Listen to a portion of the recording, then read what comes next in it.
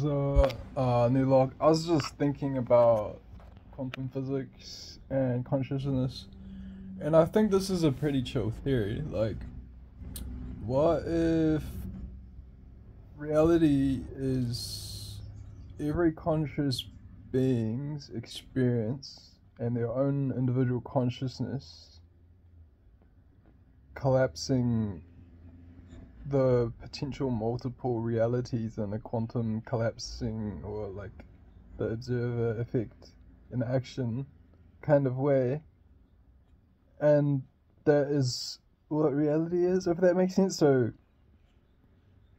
like, all living beings are conscious, and that is one consciousness, like a field. Like, if you imagine all the knowledge pooling to some akashic database or something, then that's like why they're all conscious. It's like, imagine if we were all robots and our software was the internet, and that's how our brains stored knowledge once it's been like ascertained, sort of.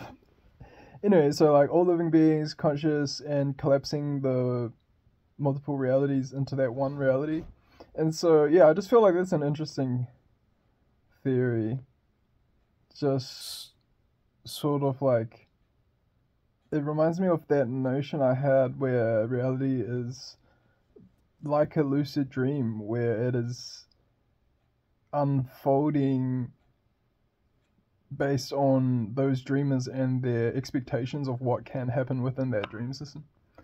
Sort of like how in a lucid dream, if you expect something is going to happen, you can make it happen. It's like, how similar are dreams to reality? I don't know, just some food for thought, anyways.